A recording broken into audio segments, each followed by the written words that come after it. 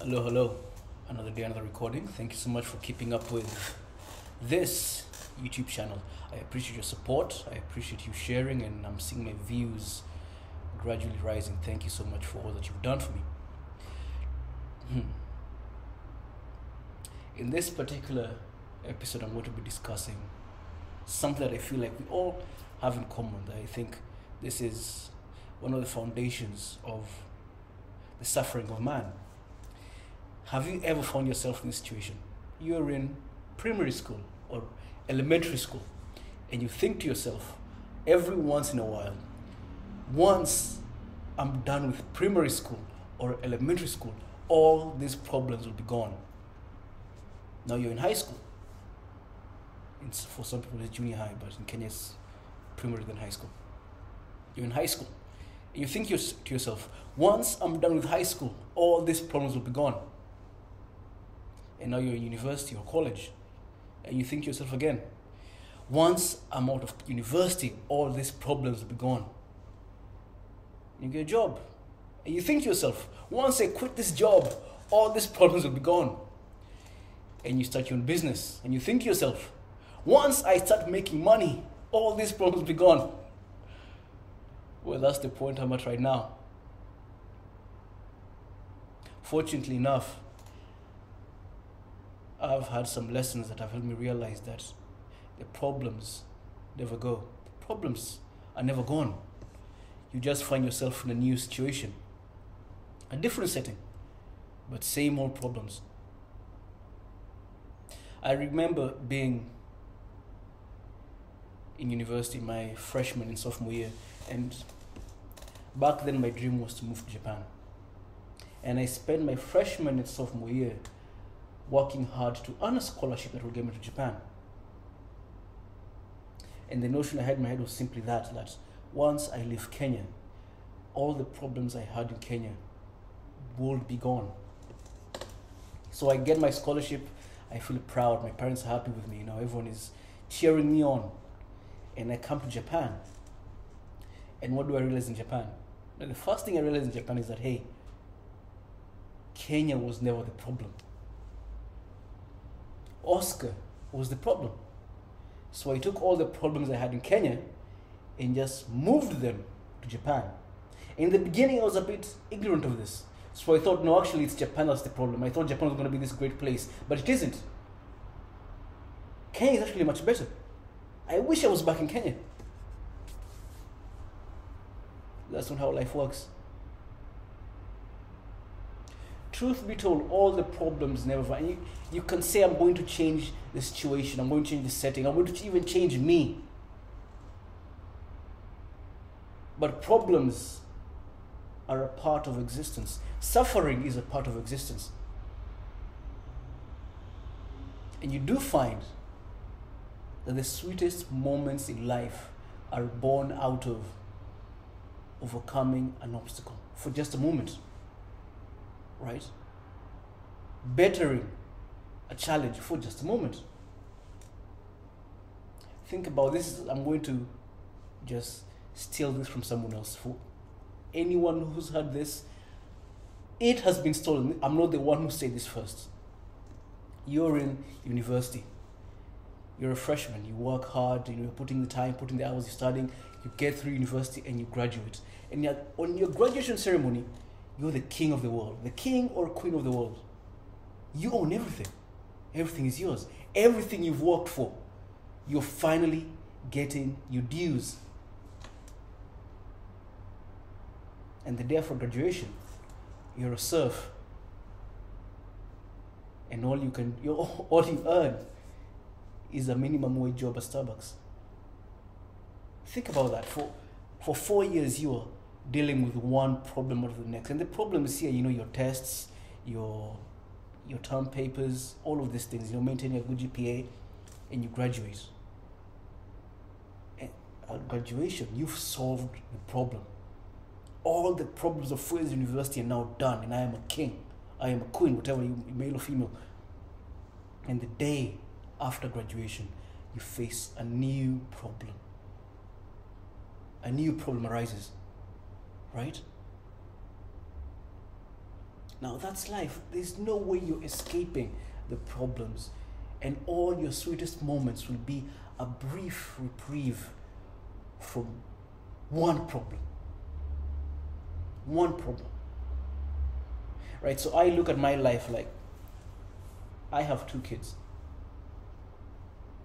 And having kids, especially in this modern world, can be very exhausting. I work, Right now my wife is out of work just for maternity leave, but she's going to go back to work. So it's 2 working parents taking care of 2 kids. Now it gets very exhausting because the kids don't know how hard you're working when you're not with them. When you come home, they want to play with you. They want your attention. So just raising children, just spending time with your children becomes a problem because you don't have the energy to keep up with them. But you have no choice but to do your best to keep up with them. And one day, you might get a reprieve. And the reprieve is this. Your kids, they go to a good school. They get a good job. They lead decent lives. One day, they might even tell you thank you. One day, they might even tell you thank you. Another situation, I'm running a business. For so long, I was employed by someone else.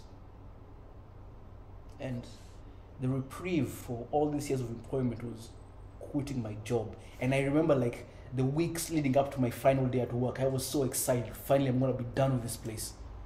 And I'm done. And I'm so excited for one day.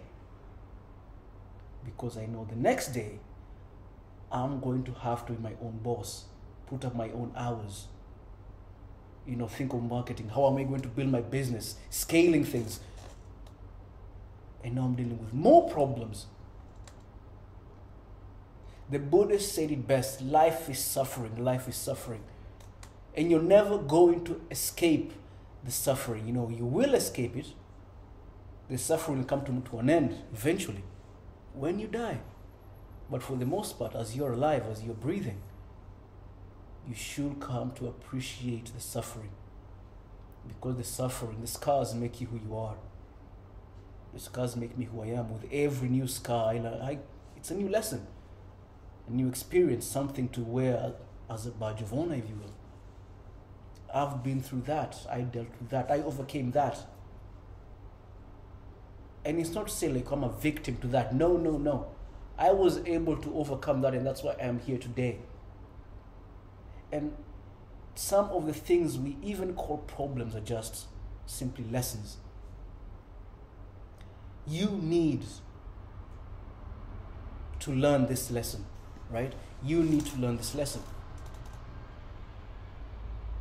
And I think I've heard this quote somewhere that goes something like, it's only in life where you get the test first and the lesson afterwards. Right? You're not prepared for a lot of what's coming. You think you are. Right now, you assume you're prepared for what's coming in life. You're not. What's coming is going to come. It's going to hit you like a truck. And when you're struggling to get up, that's when you're going to learn the lesson. That's when you're going to learn the lesson. The problems never end. So don't say, when this is done, I'll be free of this problem. No. When this is done, you'll start facing a new problem, a new challenge. And you deserve that, and that's good for you. We all deserve these problems. These problems, they're lessons for us. It's like Thai boxers, Muay Thai fighters. They have very strong shins. The shins of their legs are very strong.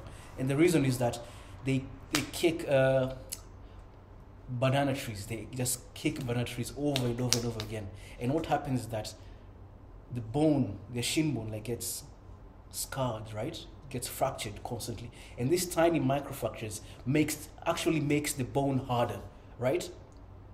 So by breaking their bone, by putting microfractures in their bone constantly, they develop more strength in that bone. And that's life for us. We We are constantly being hit with microfracture after microfracture after microfracture, and eventually you become the kind of person that if you from 10 years ago would meet, you would be impressed. You would be impressed. I know for a fact that if Oscar from 2014 were to meet Oscar today, he'd be really impressed. Of course, not with everything, like in 2014, I was a kid imagining that in 10 years we're going to be a billionaire. So no, I'm definitely not a billionaire. Not yet, at least.